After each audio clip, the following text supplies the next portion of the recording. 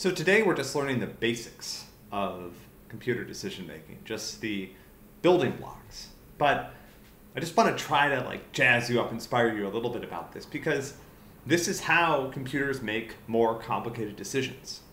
So think about a self-driving car. It's cruising down the highway. What's really happening as that car is staying in its lane and monitoring the position of other vehicles on the roadway and deciding, it's making millions and millions of decisions every second, right? Decisions like, should I turn the wheel slightly to one direction or the other direction? Should I slow down or speed up?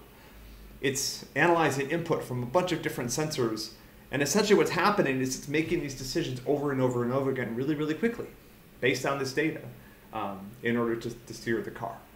So, these type of really simple conditionals, if else, conditional expressions, conditional statements that we're learning about right now may seem really basic, and the decisions that we make based on them may seem very simplistic.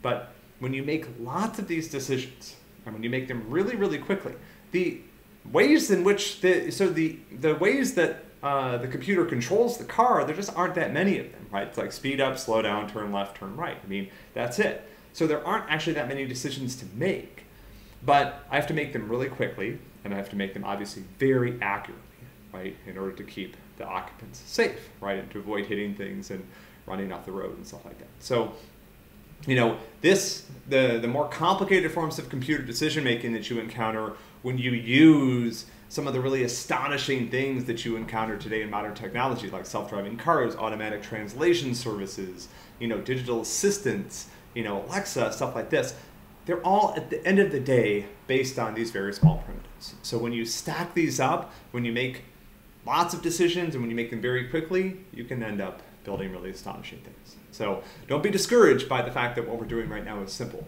because once you build up these simple things and you exploit the fact that computers can make these decisions really quickly and make a lot of them very accurately, you can use that capability to do some really cool stuff.